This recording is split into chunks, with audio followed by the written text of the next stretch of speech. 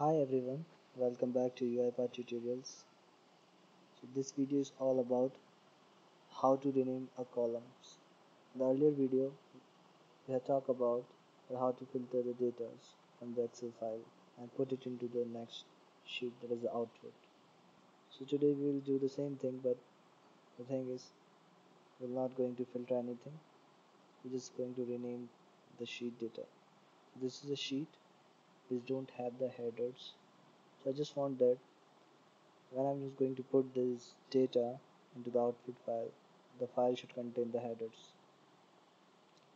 So for that, I use one sequence, and in that I use the scope application. Again, the path, I use the read range activity, and in that I've just unchecked the add headers button. I put that into output into the dt my excel.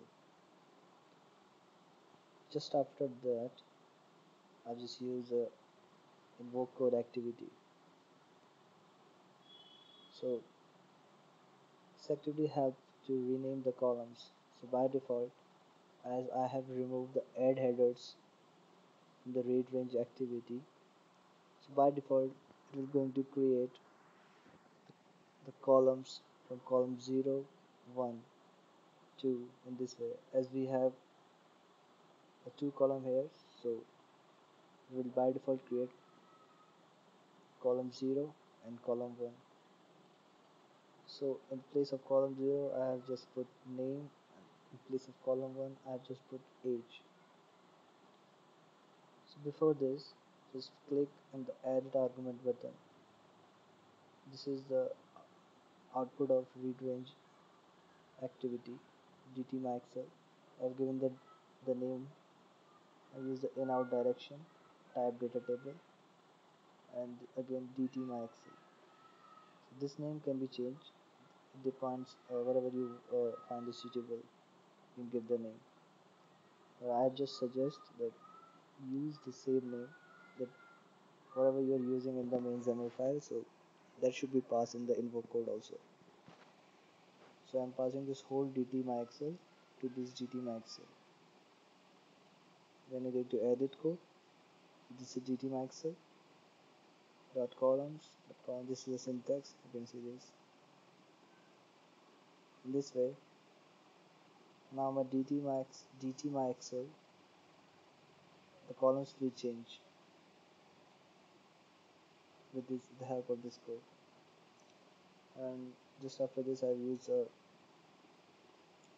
another scope application, and in that right range, I've just put all the dt, and I've changed the sheet name output.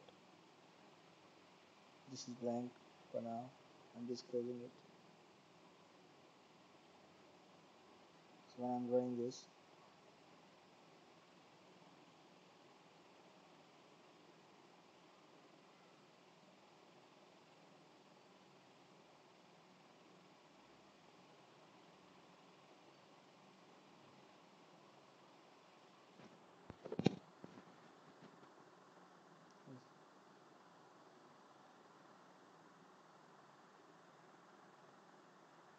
let me open the Excel.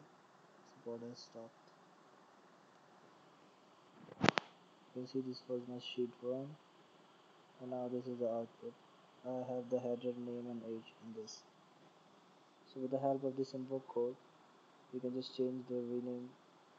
We can just rename our columns. Thanks for watching my videos and subscribe my channel. Thanks.